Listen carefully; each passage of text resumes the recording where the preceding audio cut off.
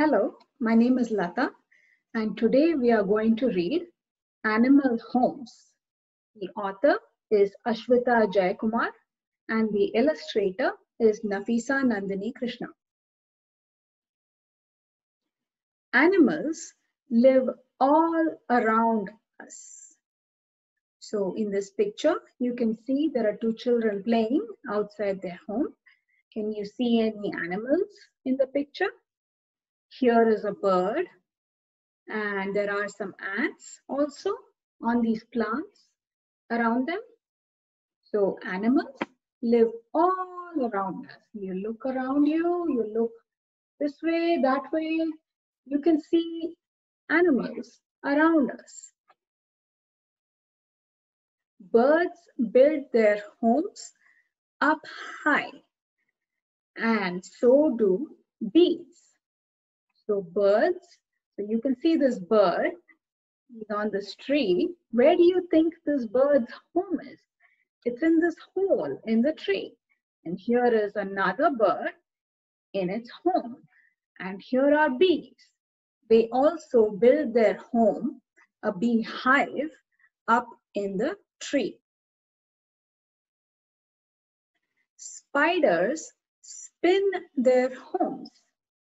Tiny termites build tall homes. So spiders, they spin these thin, fine threads and they create their homes out of these threads. Their home is a spider web. Termites, though they are tiny like ants, they build homes that look like hills, small hills, but big for their size. They build their tall homes out of this mud. Snails and tortoises grow homes on their backs. Can you see the snails in the picture? Can you see the tortoises?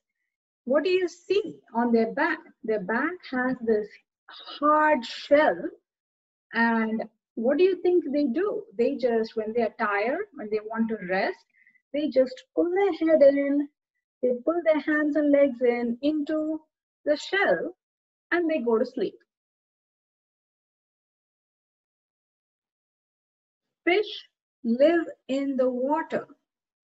Frogs can live in water and on land. Can you see in the picture? There are these frogs. One of them is just sitting on a leaf and the other is jumping from one leaf to the other.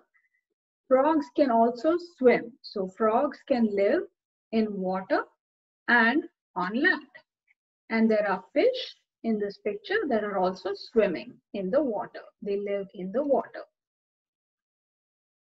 Rabbits and rats live in burrows under the ground.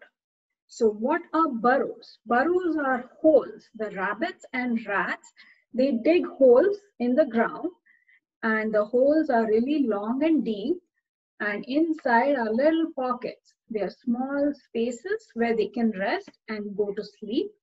And they can also store some food. If they find some food and they're not hungry, they'll just put it in their burrow and eat it later. Monkeys and apes make trees their homes.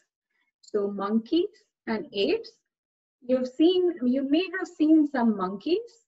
Monkeys live in trees. They're very comfortable there. They're hanging from trees. They're jumping from one tree to another. Those trees are their homes. Bears and wolves live in dens. What is a den? A den is like a cave on the side of a hill. So this is where a bear would live with his or her baby, and a wolf also lives in a den. Crocodiles live in swamps. A crocodile is this big creature here, big animal here with these big, scary, sharp teeth. And this is a crocodile and it lives in a swamp.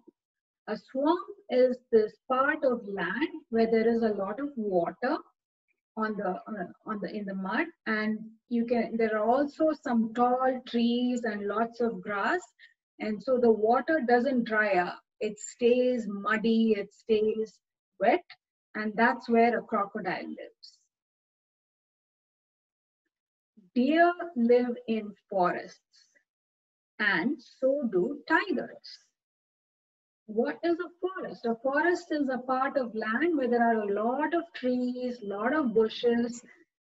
People like you and me, we don't go into the forest. What lives there are animals like deer and tigers. One large home.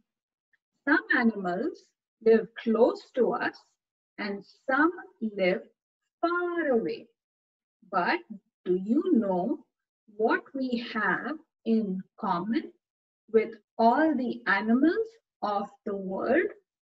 We all build our homes in one large home, planet Earth. So if you look around you, you have seen some animals, they live close to us.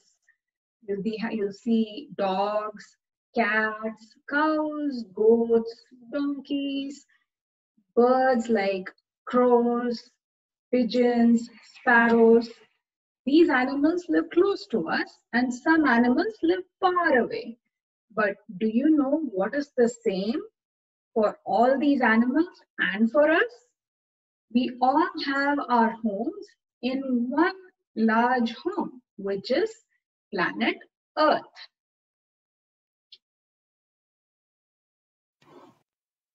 The difficult words in this story are termites, small insects that eat wood; burrow, hole or tunnel dug by an animal to use as a home; swamp, land with trees that is always wet; forest, land with many trees.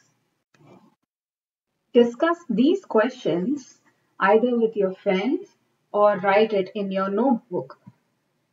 What is this story about?